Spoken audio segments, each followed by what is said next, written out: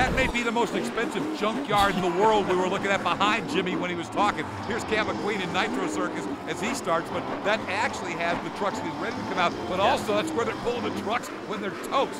When they're junk, that's where they go, and I would say upwards of several $1 million worth of equipment there. But we're talking about Nitro Circus here, and Cam McQueen going out getting that big air. He wants to make his huge mark as this truck was debuted by his boss Travis Pastrana last year at the World Finals. Made a mark here with Travis driving it, made a huge mark when he completed a backflip in Jacksonville. That has been the talk of the world. There's not a ramp here that is, well, I don't know, he may try it, but it's going to be awful tough to get it here. You know, hey, he's going for it. He didn't get it, but he did try it. He did try it, and that's in the same spot that Travis Pastrana was upside down at the end of last year. How about that?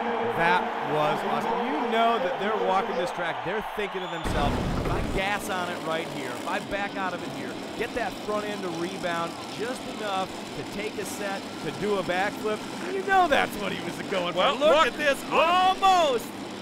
Didn't quite have the horsepower. He had the kind of rotation started, but he didn't. He wasn't in the throttle really enough. The back end of the truck, on board. Wow. The back end of that chassis actually caught the dirt. Check this out when it comes up. Look at the back of the chassis. It catches the very top lip of the dirt. That's what hooked him, and that's probably why he didn't go over all the way. Well, he did. Only 10, but Cam McQueen was spectacular. Man, it was way too short. You come to Vegas, you go big, you go home. Unfortunately, I had to go home. The course is treacherous out there.